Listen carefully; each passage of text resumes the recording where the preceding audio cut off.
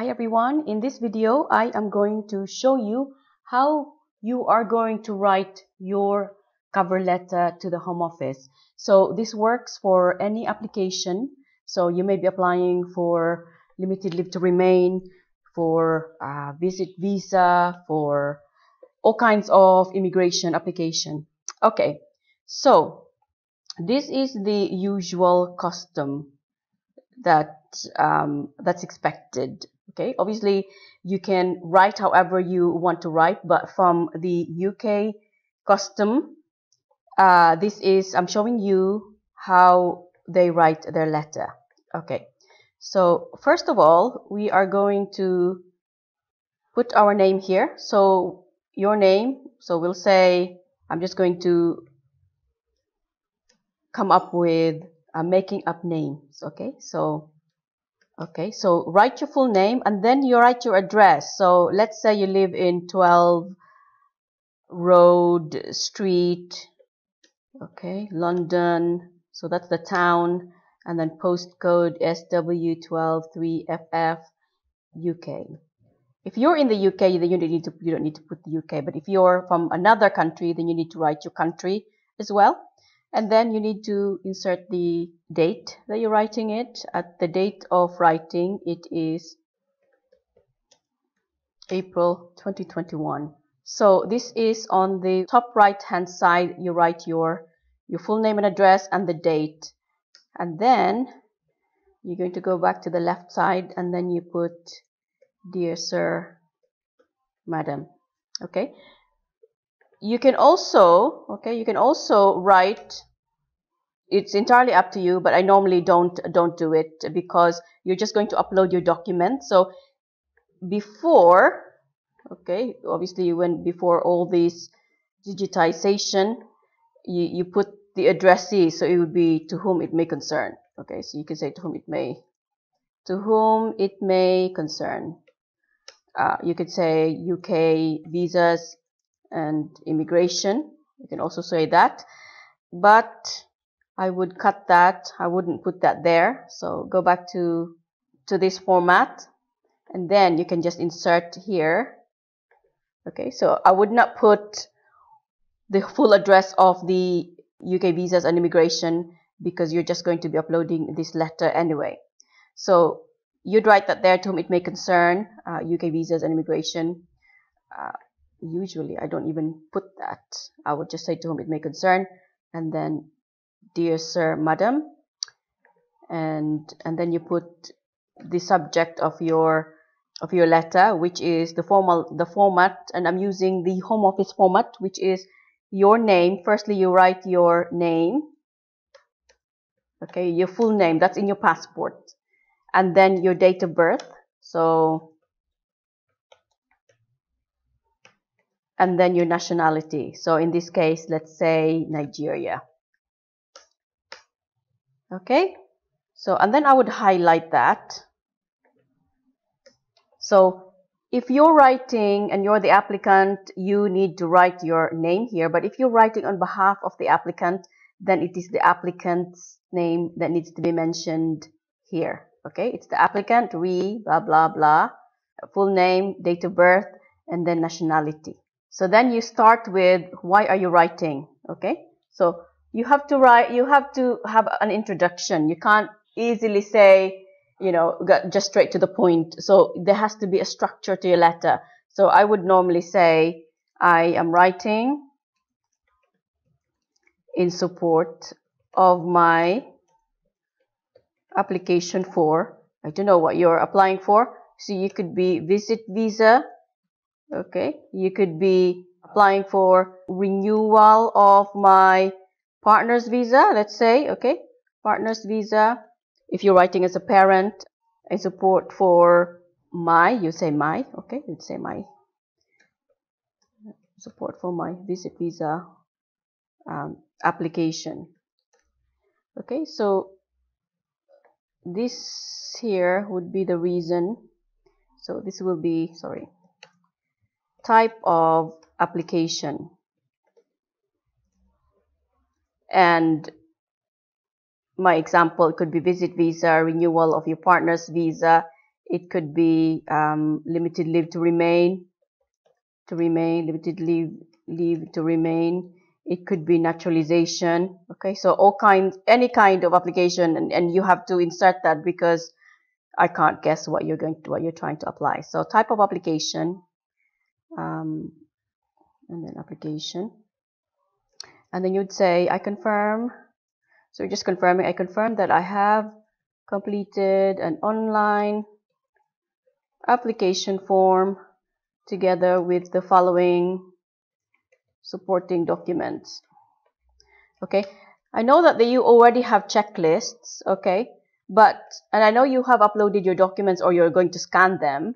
So what this letter is about and why you're reconfirming your documents is to just have a double record of what you've actually provided. So you have to write, passport, 2 biometric card, and 3, if you're providing bank statements, then you need to write the name of the bank.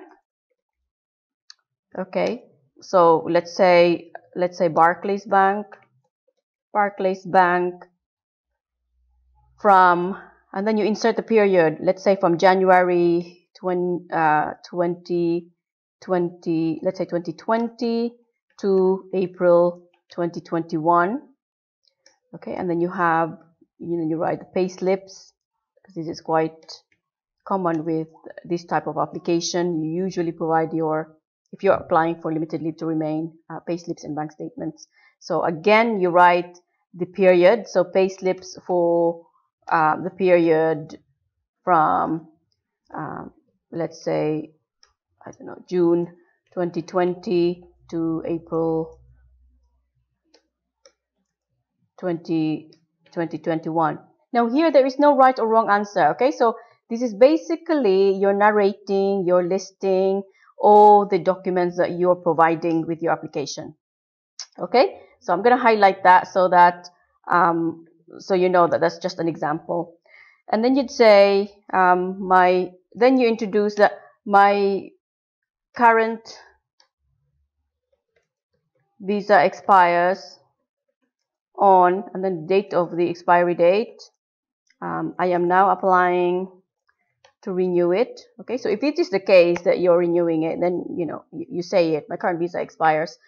Obviously, this doesn't apply if you're applying for a visit visa. Then in which case you'd say I'm applying for a visit visa because. Okay, so I am applying for a visit visa because, and then you state the reason. Okay, so again, there's no right or wrong answer what you're going to say in the next paragraph, but usually I would say my current visa expires, I'm not applying to renew it. And if you are, let's say, there are some things that you want to address on the application. Let's say you have some you have some fine from previous years, then you need to disclose it, or so write about any issues you want to expand and inform the Home Office. Write about the documents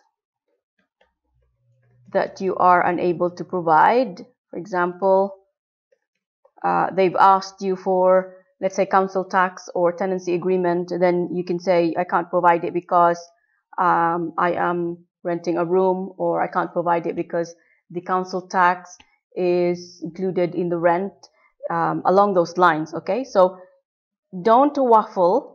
Okay, don't write your whole story, your life story, but summarize it in such a way that you need to decide whether the information you're providing with the Home Office will assist your application, or whether it's already obvious from your previous immigration history or from your documents that you're submitting. Okay, if it's not obvious, then you need to this is the reason why you're writing the cover letter, to make sure that you have record that you have highlighted it to the Home Office, you have disclosed what you needed to disclose that you couldn't disclose on the form, because the form only asks yes or no question, for example, and you needed to expand on on a certain answer that you've included on the form, and also things that you want to inform the Home Office that should be included. Okay, what else do you need to put here? My tip is, do not include terminologies that you are not sure what they mean. Okay, so you can't say, can I apply for settlement visa? I'm applying for settlement visa, which if it's not the case that you're applying for settlement visa. Okay, it has to be very clear. You have to be clear on what you're applying, whether renewing your limited leave to remain, whether if you are an overstayer and you want to write a letter to the Home Office explaining why you overstayed and why you're applying now, then that needs to be, set out. If you are unsure about what terminologies to use, then don't use it if you're not sure. Okay, so you can't be saying settlement, because at the moment settlement, either you're applying for indefinite leave to remain, that is the settlement terminology, or you're applying under the European EU settlement scheme. Okay, so pre-settled status, settled status, these kind of terminology. So don't confuse it. Your letter has to be very straight to the point and should highlight the issues that you wanted the Home Office to take note. Okay, so going back to the letter, I would say, okay, so let's get rid of that for now, because we're assuming I'm assuming that we are writing a letter renewing our visa. Okay, so my current visa expires on, and then you insert the date.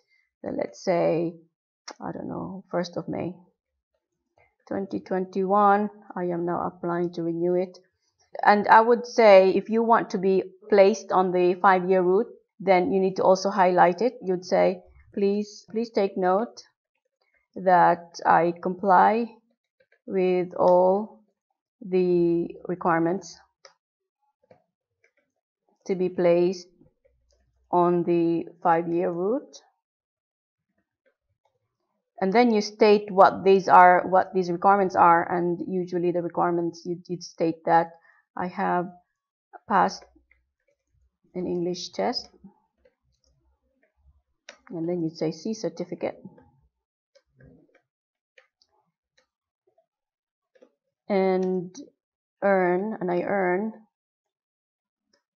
So if you earn 18,600, then you state I earn 18,600.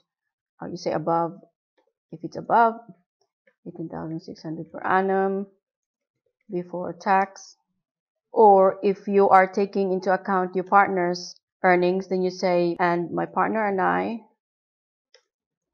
both earn above the 18,600 per annum before tax. Income requirement. Sorry, tax which meets the income requirement. Okay, and then if you are applying for a partner's visa, to renewing your partner's visa, then you'd say, my partner, you just confirm that you're a partner, and my partner and I intend to live permanently together, because this is one of the requirements as well. Intention, intend to live permanently together in the UK. If there isn't anything else that you want to say, so you might think, oh, okay, well, I haven't really got anything to say to the Home Office. That's fine. Okay, so you have a choice whether you want to write a cover letter or don't. But I would always encourage you to write a cover letter and set out what documents you're providing, so that there's no argument. But if you don't feel like you have to write a letter, then absolutely it's not necessary. It's not a mandatory requirement to write a letter. But if you do explaining things to the Home Office, then write a cover letter, and you end with, I look forward to hearing from you that my application has been successful, and my biometric residence card has been issued. Yours faithfully. Okay, so you use yours faithfully, and then your name, and then and then above your name you insert your signature. Okay, So that's how you'd write a letter. Now, you probably wonder, well, what about the law? Can I cite the law? Well, if you don't know the law, it's better not to make a fool of yourself by inserting something that you're not sure of. I remember a while ago, somebody applied for a child's visa. So she is married to a British citizen and she came to the UK on a spouse visa, but she left her son in her home country. And then when she applied, she did it all by herself. She applied for a child settlement visa for the child to join her in the UK. And she was refused. So the application was refused because she didn't know the requirements of the sole parental responsibility. But when she tried to appeal, she wrote to the Home Office telling them about, she has a right to have her child under the UN, children's rights. She's included UN. And if you're not a UK lawyer or if you're a lawyer from other jurisdiction and you clearly do not know the legal system and the law regarding a specific court case, then it's best to highlight, cite, or mention any laws that you're not sure that's still applicable, because it's quite embarrassing. I was reading her letter to the Home Office. I was a bit embarrassed because she was citing everything that's completely wrong, that she sort of researched on the internet and cut and pasted it on her letter, and everything. There was not even one single law that she cited that was applicable to her case. So it's the same thing for your immigration application. If you don't know, like for example, even cases, if you don't know cases and you don't know how it's applied, it's best to just leave everything out. And even as a lawyer, I used to be embarrassed of cut and pasting. Some immigration advisors would include, cases from here and there and, just to fill the paper, just to fill the pages of the paper. But I found that with the Home Office, imagine yourself as a caseworker of the Home Office and you received an application, a letter with all these cases after cases after cases that's supposed to apply to your application, which completely, which doesn't. And when you're applying, it's not about whether the Home Office should read these cases and whether they should, because you filled all the 4 pages of paper on cases and laws, that they should grant you the application. It's not the case at all. And I found that if I received that, I would be absolutely irritated. And it's kind of an insult to somebody's intelligence. So that's why when I write a letter to the Home Office, I always just stick to why am I writing this letter? And the answer to that is to verify the documents that you have completed, a bit of your immigration history, so they have a bit of knowledge. Don't expect them to read everything that you've submitted, okay? Please do not expect them, because they have so many cases that they look at, and it's a matter of tick boxes. And if you don't highlight that in your letter, because they have to read your letter. But if you're going to send them like 5 pages of your letter, then obviously, who wants to read 5 pages of letter of gibberish? So you need to be very, very straight to the point, explaining why are you writing. So in this case, we're writing because we want, we want a support letter, giving them information about what we've provided. I know they already have that on the checklist and so on, and then give them an insight of when your visa expires, and give them an insight that you still comply with a 5-year route. Okay, so in this case, we are applying for renewal of a limited leave to remain under 5-year route. You have to highlight it. If you are applying to renew your limited leave to remain under the 10-year route, but then you now comply with all the requirements, then that's the reason why you're writing the letter.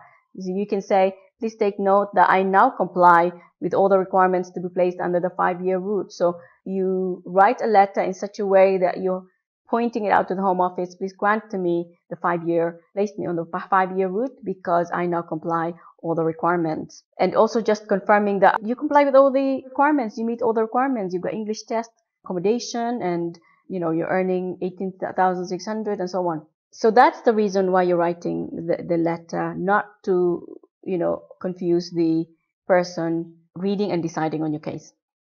Okay, so that's all I wanted to share in this video, and I hope this has been useful. If you do want a copy of a template that I've already done for limited leave to remain. So this is renewing your visa in the UK that already has the law applicable to your case. So applying for, partner's visa, renewing partner's visa, spouse visa, fiancé visa, and, child's visa, for example, then, let me know, and I will send you a link to download the template of the letter. Okay, thanks for watching, and please consider subscribing to my channel so I can create more videos like this one. Very, very practical application that you can use for your immigration applications. Thank you. Bye.